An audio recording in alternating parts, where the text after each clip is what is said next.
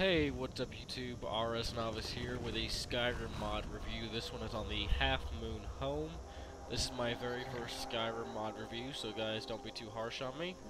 Also, normally when you do a mod review, you do only the review, or you do the review strictly on the mod itself in its bare original state. You don't do anything to it.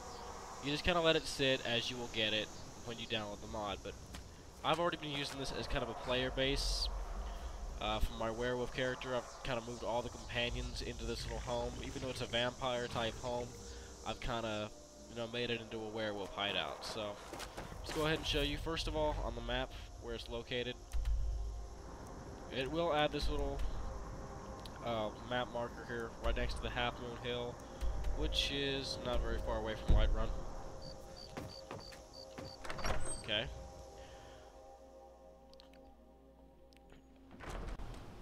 So here's your first room.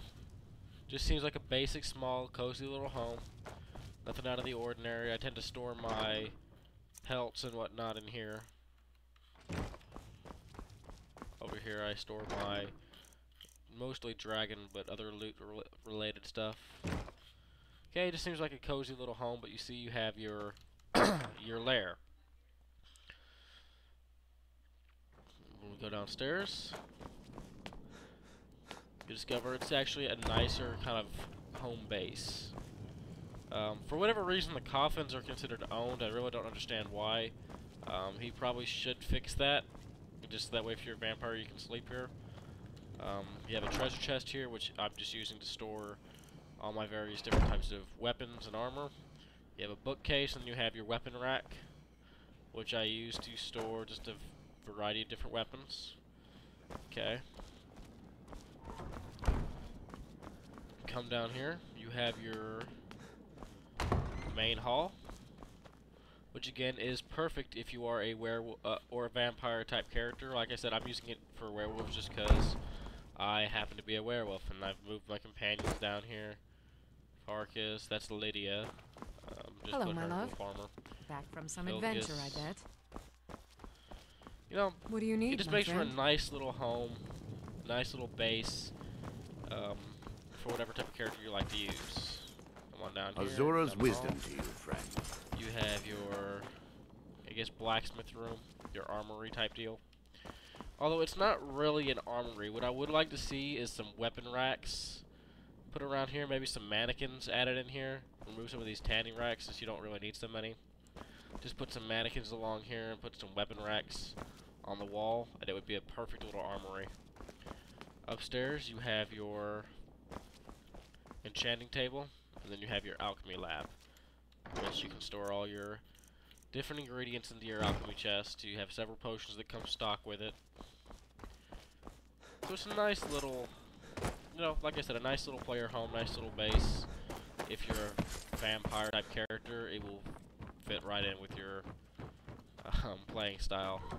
By the way, I'm a little under the weather right now, so I'm sorry if you can't make out what I'm saying. But I'm trying anyway. Alright, next I'm going to show you my favorite room in this entire mod. Now, I have cleared some of it originally.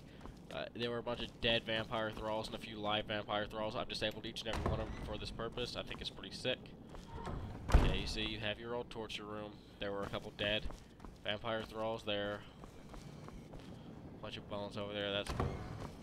What I've done is I've turned it into a prison. Okay. I put some Spriggans in here. Put a tiger in there. A dragon priest and a skeleton over there. Vampire lord in here. All sorts of different lycanthropes. We have a snow devil. Oh, getting a lag. Here we go. Got a snow devil, got a werebear, werewolf, and a werecat. So it makes for a cool little prison type deal. Now, as a werewolf, since I'm playing as a werewolf, you might wonder why I have the lycanthropes caged up. I don't know, just for the fun of it. You could say they're untamed, can't control their inner beast, whatever. If you want to throw some lore behind it, go right ahead. But I just thought it would look cool to have them in there. What I'm going to do is I'm going to try to go into the monster mod and take the files for a vampire priest and attach them onto a dragon priest and throw it in here with the vampire lore, just so I have some more vampire type stuff.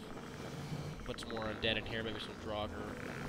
Maybe put some saber cats in here, and maybe a couple more Spriggans in here.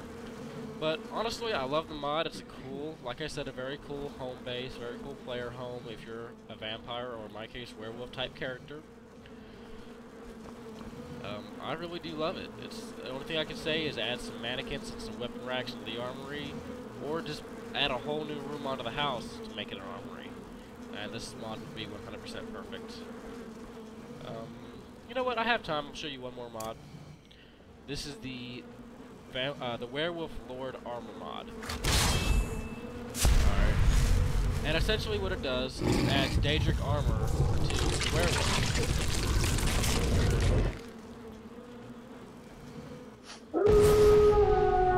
Now I'm also using the unique player werewolf, so it doesn't change every werewolf in the game to this, which is what I recommend to you.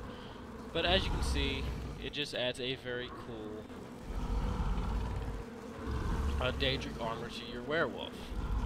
So you're not the run-of-the-mill average, you know, vanilla plain looking werewolf. So I'm a big fan of this as well, but if you download it, make sure you download the unique player werewolf. I'll put the links to every mod in the description down below. So yeah, that's my mod review of the Half Moon Home and the Werewolf Lord Armor, as well as the unique player werewolf. If you saw something that you know for a fact was from a different mod and you want to know what it is, leave a comment down below, and I will try to tell you what it is if I know what it is. So yeah, hope you enjoyed this review, and take care. Peace.